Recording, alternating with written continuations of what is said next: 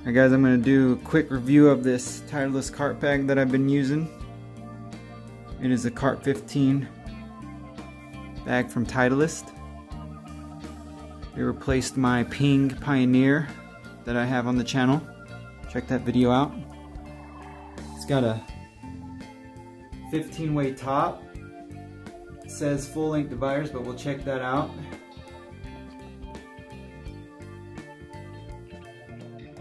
It's a good quality bag. Here we got a top magnetic pocket. Still got some of my stuff in there. You can see how deep that pocket goes. Got two marker or pencil stashes. Here is the cooler pocket.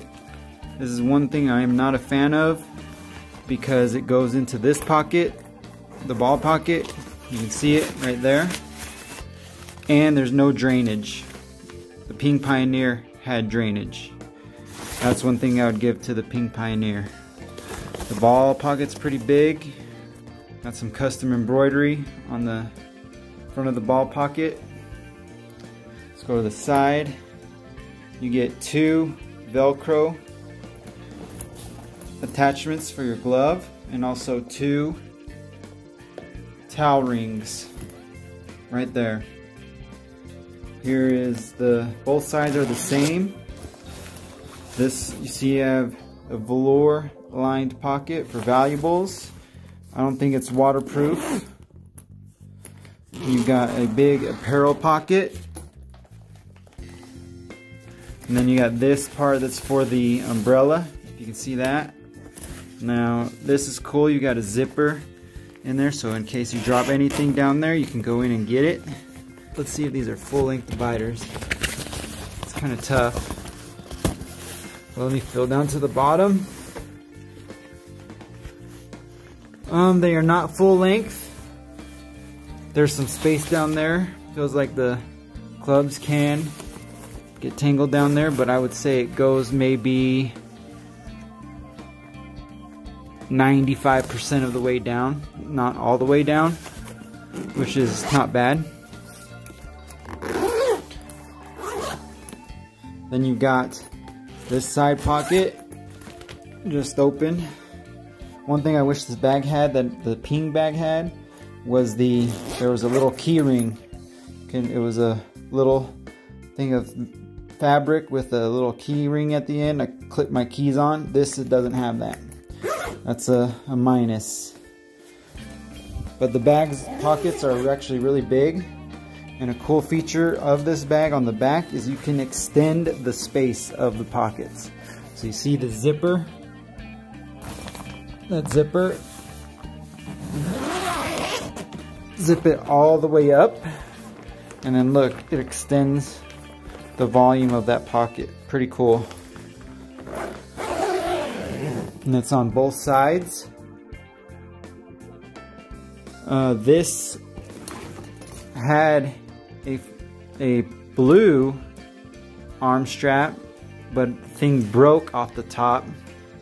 But good on Titleist, they sent me a free one. I didn't care if it didn't match, I just wanted one. And this one is actually better than the one they sent me. The one that this bag came with was wider, and I did not like that. I like the thinner one. This one seems to be better than the one that the bag came with. And again, the same pockets on the other side. The velour, the big apparel, and this one does not have the zipper to access the inside. And then we got the other pocket. Has the rain hood inside that clips on or buttons on to these buttons. 15-way top with the putter well.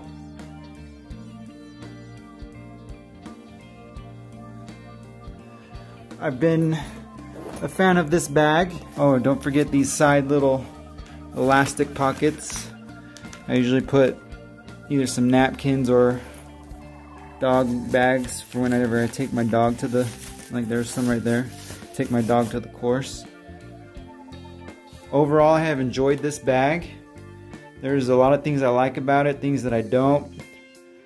Ping does some things better on their bags than Titleist, but I think the overall quality of the material might be a little better than Ping.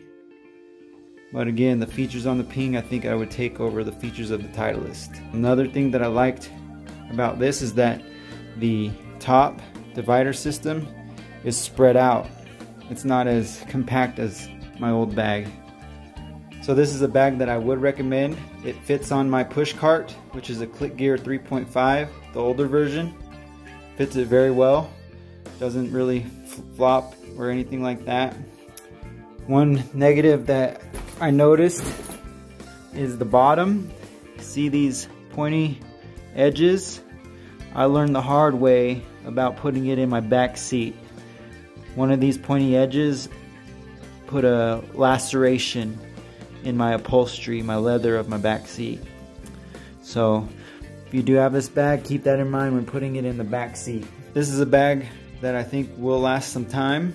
I hope that it will last a lot of seasons, maybe at least 5, but we'll see how it goes. I'll do an extended review maybe in a year or 2.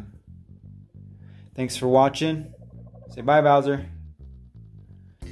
Follow, comment, like, and subscribe.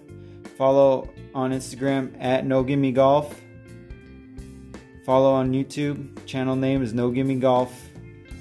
Now stay tuned for some more golf content.